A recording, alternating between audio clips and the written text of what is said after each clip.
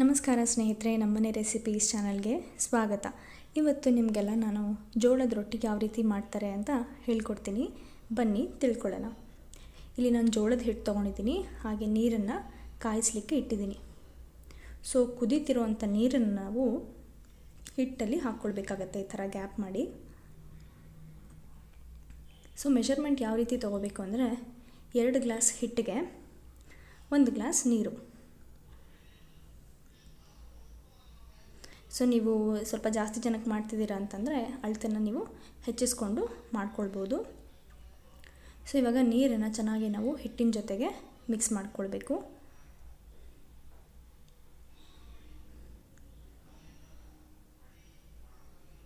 So ಈ ಥರ ಚೆನ್ನಾಗಿ ಮಿಕ್ಸ್ ಆದ ನಂತರ ಒಂದು ಗುಡ್ಡೆ ಫಾರ್ಮ್ ಮಾಡಿ ಇಡಬೇಕಾಗತ್ತೆ. ಅದು ಯಾಕೆ ಅಂತಂದರೆ ನೀವು ಜಾಸ್ತಿ ಜನಕ್ಕೆ ಮಾಡ್ತಿದ್ದೀರಾ ಅಂತಂದಾಗ ಆ ಥರ ಮಾಡಿಕೊಂಡು ಜಿಗಿ ಆರದೇ ಇರೋ ಹಾಗೆ ನೀವು ನೋಡ್ಕೊಳ್ಬೇಕಾಗತ್ತೆ. ಇವಾಗ ಕಮ್ಮಿ ಜನಕ್ಕೆ ಮಾಡ್ತಿದ್ದೀರಾ ಅಂತಂದಾಗ ಈ ಥರ ಏನು ಮಾಡೋ ನೆಸೆಸಿಟಿ ಏನಿಲ್ಲ. ಸ್ವಲ್ಪ ಮಾಡಿಕೊಂಡು ನೀವು ಡೋ ರೆಡಿ ಮಾಡಿಕೊಂಡು ಮಾಡ್ಕೊಳ್ಬೋದು ಡೈರೆಕ್ಟಾಗಿ. ಜಾಸ್ತಿ ಜನಕ್ಕೆ ಮಾಡ್ತಿದ್ದೀರಾ ಅಂದಾಗ ಈ ಥರ ಜಿಗಿ ಆರದೇ ಇರೋಂಗೆ ನೋಡಿಕೊಂಡು ಸ್ವಲ್ಪ ಹಿಟ್ಟು ತೊಗೊಂಡು ನೀವು ಮಾಡ್ಕೊಳ್ಬೇಕಾಗತ್ತೆ. ಸೊ ಇವಾಗ ರೊಟ್ಟಿ ಮಾಡೋ ಜಾಗನ ಸ್ವಲ್ಪ ಕ್ಲೀನಾಗಿ ತೊಳ್ಕೊಂಡು ಎಷ್ಟು ಬೇಕೋ ಅಷ್ಟು ಹಿಟ್ಟನ್ನು ನಾವು ತಗೊಂಡ್ಬಿಡೋಣ. ತೊಗೊಂಡು ಉಳಿದಿರೋ ಹಿಟ್ಟನ್ನು ಅದೇ ರೀತಿ ಗುಡ್ಡೆ ಥರ ಮಾಡಿ ಸೈಡ್ಗೆ ಇಟ್ಕೊಳ್ಬೇಕು, ಆಮೇಲೆ ಯೂಸ್ ಮಾಡಲಿಕ್ಕೋಸ್ಕರ.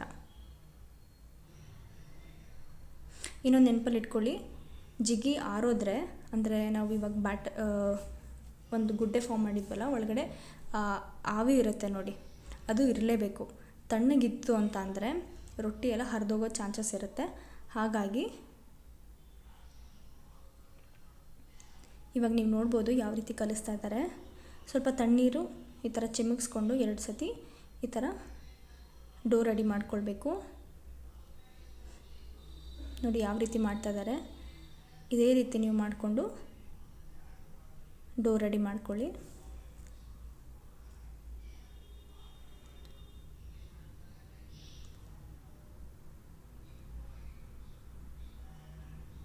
ತುಂಬ ಗಟ್ಟಿಯಾಗೂ ಇರಬಾರ್ದು, ತುಂಬ ಸಾಫ್ಟಾಗೂ ಇರಬಾರ್ದು, ಮೀಡಿಯಮ್ ಅಳತೆನಲ್ಲಿ ಇರಬೇಕಾಗತ್ತೆ.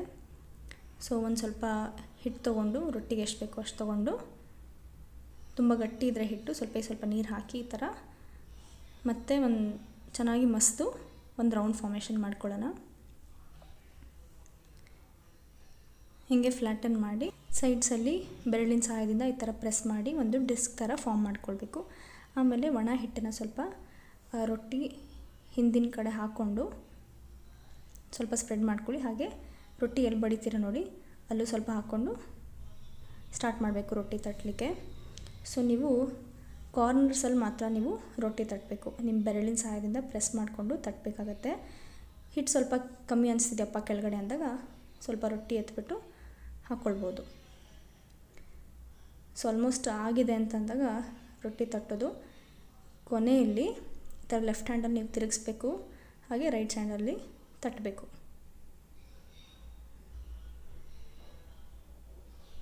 ಸೊ ಇವಾಗ ರೊಟ್ಟಿನ ತವದ ಮೇಲೆ ಹಾಕೋಣ.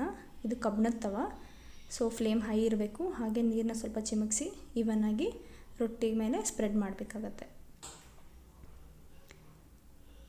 ಸೊ ರೊಟ್ಟಿ ಕೆಳಗಡೆ ಬೆಂದಿದೆ ಅಂತ ಅಂದಾಗ ಯಾವಾಗ ಗೊತ್ತಾಗುತ್ತೆ ಅಂದರೆ ಮೇಲಿಂದು ನೀರೆಲ್ಲ ಸ್ವಲ್ಪ ಡ್ರೈ ಆಗುತ್ತೆ, ಆವಾಗ ಕೆಳಗಡೆ ಬೆಂದಿದೆ ಅಂತ ಅರ್ಥ. ಸ್ವಲ್ಪ ಆವಾಗ ನೀವು ತಿರುಗಿಸ್ಕೊಳ್ಬೇಕಾಗತ್ತೆ.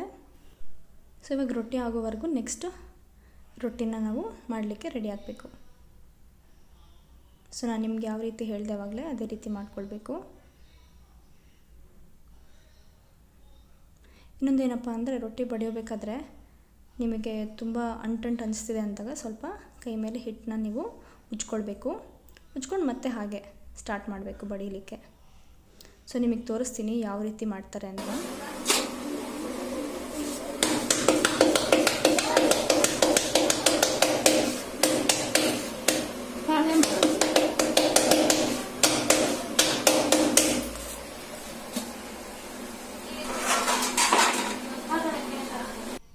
ಸೊ ರೊಟ್ಟಿ ತಿರುಗಿಸ್ಕೊಂಡು ನೀವು ಇನ್ನೊಂದು ಸೈಡ್ ಇವಾಗ ಬೇಯಿಸ್ಕೊಳ್ಬೇಕು. ಸೈಡ್ಸಲ್ಲೆಲ್ಲ ನೀವು ಚೆನ್ನಾಗಿ ಬೇಯಿಸ್ಕೊಳ್ಬೇಕಾಗತ್ತೆ. ನೆನಪಲ್ಲಿಟ್ಕೊಳ್ಳಿ. ಇನ್ನೊಂದೇನಪ್ಪ ಅಂದರೆ, ನೀವು ಸ್ಟಾರ್ಟಿಂಗಲ್ಲಿ ರೊಟ್ಟಿ ಹಾಕ್ಕೋಬೇಕಾದ್ರೆ ನೀರು ಹಾಕ್ತಿರಲ್ಲ, ನೀವು ಒಂದು ಕಾಟನ್ ಕರ್ಚೀಫಲ್ಲಾದರೂ ಹಾಕ್ಕೊಳ್ಬೋದು, ಇಲ್ಲ ನಿಮ್ಮ ಕೈಯಲ್ಲಿ ಹಾಕಿದ್ರೂ ಅಭ್ಯಾಸ ಇದ್ದರೆ ಮಾಡ್ಕೊಳ್ಬೋದು. ಸೊ ಅದೊಂದು ನೆನಪಲ್ಲಿಟ್ಕೊಳ್ಳಿ. ಇವಾಗ ಆಲ್ಮೋಸ್ಟ್ ರೊಟ್ಟಿ ಆಯಿತು, 3 ರೆಡಿ ಆಯಿತು ನೋಡಿ.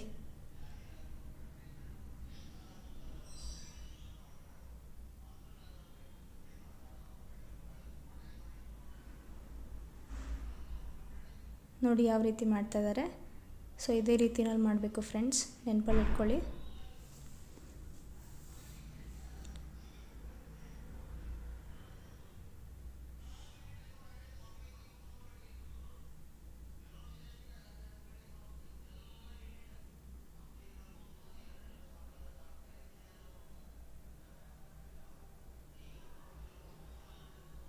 ಸೊ ನೋಡಿ ಯಾವ ರೀತಿ ಬೇಯಿಸ್ತಾ ಇದ್ದಾರೆ. ಇನ್ನೊಂದೇನೆಂದರೆ, ನೀವು ಜಾಸ್ತಿ ಹಿಟ್ಟು ರೊಟ್ಟಿ ತಟ್ಟಬೇಕಾದ್ರೆ ಜಾಸ್ತಿ ಹಿಟ್ಟು ಹಾಕಿಬಿಟ್ರೆ ಏನಾಗುತ್ತಂದರೆ ಈ ಥರ ಯೆಲ್ಲೋ ಕಲರ್ ಬರುತ್ತೆ ಮೇಲ್ಗಡೆ, ಅದೊಂದು ನೆನಪಲ್ಲಿ ಇಟ್ಕೊಳ್ಬೇಕು. ಸೊ ಇಷ್ಟೇ ಫ್ರೆಂಡ್ಸ್ ಜೋಳದ ರೊಟ್ಟಿ ರೆಸಿಪಿ. ಸೊ ಇದನ್ನು ಯಾವ ರೀತಿ ತಿನ್ನೋದು ಅಂತ ಹೇಳ್ಕೊಡ್ತೀನಿ. ಸೊ ಇದನ್ನು ಮೂಂಗ್ ದಾಲ್ ಇರಲಿ, ಗೋಂಗೂರ ಚಟ್ನಿ, ಮತ್ತು ಹಸಿಮೆಣಸಿನ್ಕಾಯಿ, ಮತ್ತು ಮೂಲಂಗಿ ಸೊಪ್ಪು, ಸೌತೆಕಾಯಿ ಇವೆಲ್ಲ ಕಾಂಬಿನೇಷನ್ ಆಗಿ ಇರಬೇಕು. ಸೊ ಇದ್ರ ಜೊತೆಗೆ ತಿಂದರೆ ತುಂಬ ಟೇಸ್ಟಿಯಾಗಿರುತ್ತೆ. ಸೊ ನೀವು ನೋಡ್ಬೋದು ನಾನು ಯಾವ ರೀತಿ ತಿಂತಾಯಿದ್ದೀನಿ. ಬಿಸಿ ಬಿಸಿ ಮಾಡಿಕೊಂಡು ಈ ಥರ ರೊಟ್ಟಿ ತಿಂದರೆ ತುಂಬ ಚೆನ್ನಾಗಿರುತ್ತೆ, ತುಂಬ ಸಾಫ್ಟಾಗಿ ತುಂಬ ಚೆನ್ನಾಗಿರುತ್ತೆ. ಟ್ರೈ ಮಾಡಿ, ನಿಮ್ಮ ರಿವ್ಯೂಸ್ನ ನನಗೆ ತಿಳಿಸಿ. ಸೊ ಇದನ್ನು ಯಾವ್ಯಾವ ಕಾಂಬಿನೇಷನ್ ಜೊತೆ ತಿನ್ಬೋದು ಅಂತ ನಾನು ತೋರಿಸ್ತೀನಿ ನೋಡಿ. ಸೊಪ್ಪಿನ ಪಲ್ಯ, ಬೇಳೆ ಪಲ್ಯ, ಚಿಕನ್ನು, ಇನ್ನೆಲ್ಲ ಪಲ್ಯಗಳ ಜೊತೆನೂ ತಿನ್ಕೊಳ್ಬೋದು. ಸೊ ನಿಮಗೆ ಈ ರೆಸಿಪಿ ಇಷ್ಟ ಆಗಿದರೆ, ನಿಮಗೆ ಈ ವಿಡಿಯೋ ಇಷ್ಟ ಆಗಿದರೆ ಪ್ಲೀಸ್ ಲೈಕ್ ಮಾಡಿ, ನಿಮ್ಮ ಫ್ರೆಂಡ್ಸ್ ಒಟ್ಟಿಗೆ ಶೇರ್ ಮಾಡಿ, ಹಾಗೆ ನಮ್ಮ ಚಾನಲ್ಗೆ ಸಬ್ಸ್ಕ್ರೈಬ್ ಆಗೋದನ್ನು ಮಾತ್ರ ಮರಿಬೇಡಿ. Thank you for watching. Bye.